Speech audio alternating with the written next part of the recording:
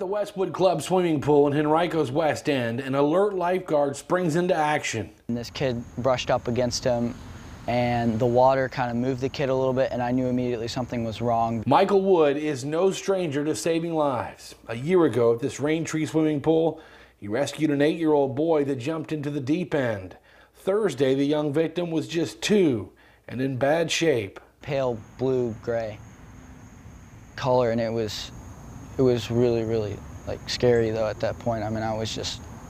Training kicked in? Training kicked in. It took over completely. I knew exactly what I was supposed to do. Wood started administering CPR. After about 4 breaths, a good sign. Cheeks turned bright red, and the color returned to his face.